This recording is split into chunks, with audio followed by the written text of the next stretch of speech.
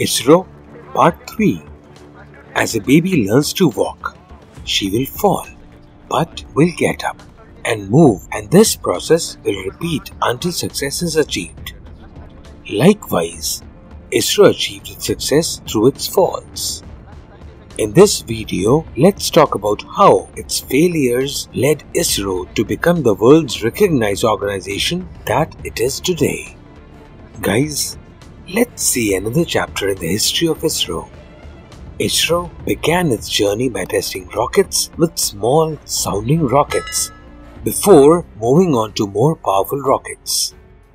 In short, ISRO has gradually boosted the rocket's power. It is this power that determines the distance up to which satellites can be deployed in orbit. Let's discuss this in detail. Orbits.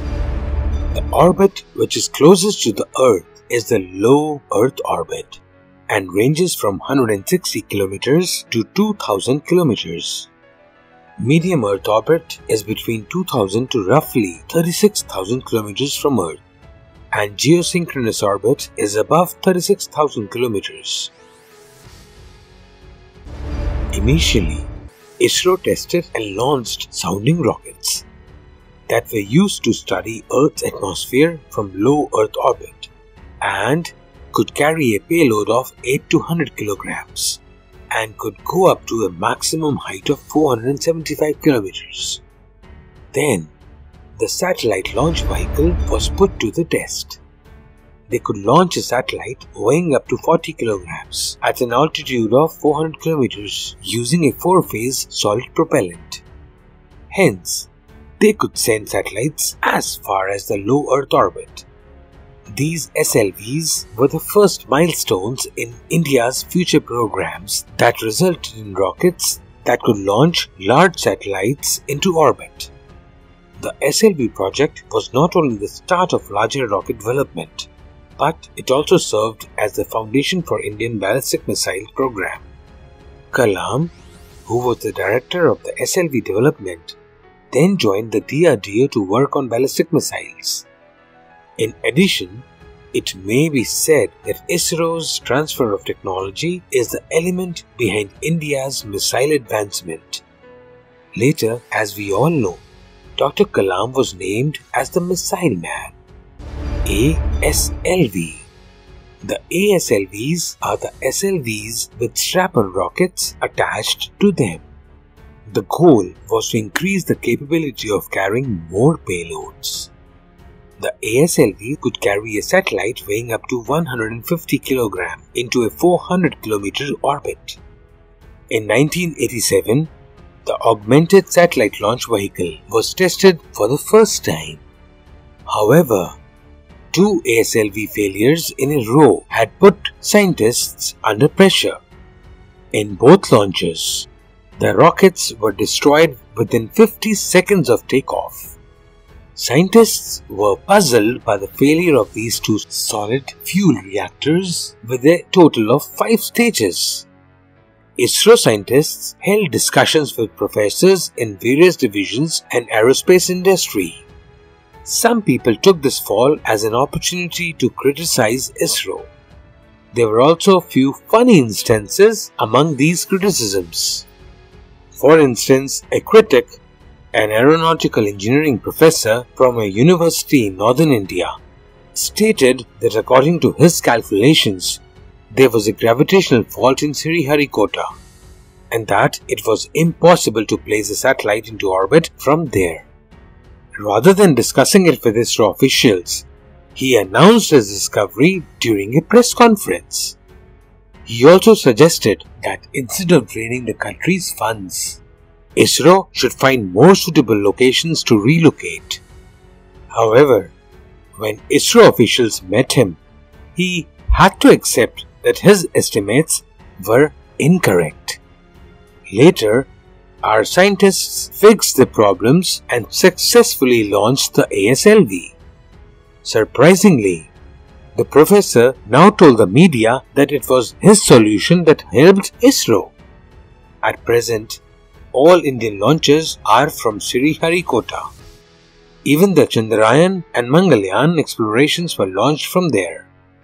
PSLV. However, the SLV and ASLV were merely stepping stones to PSLV. ISRO wanted to develop rocket technology that could carry a payload of at least 1000 kilograms. PSLV allows you to do this and can be used to launch satellites into Earth's polar orbit. The satellites in this orbit travel over the north and south poles of the Earth. At present, there are at least 13 Indian remote sensing satellites in orbit, including IRS, INSAT, RISAT and Cartosat. Natural resource monitoring, ocean atmosphere studies and land surveillance are some purposes of the remote sensing satellites. These were delivered to orbit using PSLV. PSLV was launched for the first time on September 20th, 1993. The aim was to launch the IRS-1A remote sensing satellite, which weighed around 850 kilograms, into polar orbit. The PSLV's first mission, which was meant to be a success, was over midway due to a bug in the onboard computer software. The second PSLV was launched successfully the following year. It became a lucky omen for Dr. Kasturi Rangan, the newly elected ISRO chairman. Since then, the ISRO hasn't had to look back.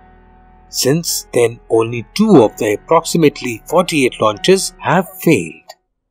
Dr. G. Madhavan Nair was the project director of PSLV, who eventually became the chairman of ISRO. PSLV's current payload capacity is 3800 kilograms in low Earth orbit and 1200 kg in geosynchronous or geostationary transfer orbit. It was PSLV that made India's Chandrayaan-1 and Mangalyaan's mission possible. On February 15, 2017, PSLV C-37 successfully launched 104 satellites into orbit, including one for the United States. This was a world record back then. Conclusion: when many of the rockets that ISRO first launched failed and crashed into the sea, several people scorned at our rocket technology. But all of these setbacks were just teething problems. PSLV successfully completed ISRO's Chandrayaan-1 mission in 2009 and serves our nation. As ISRO enters the next phase of space technology with its second lunar mission, it will be assisted by GSLV, which is based on cryogenic technology. We'll take a look at this in the next video. Jai Hind.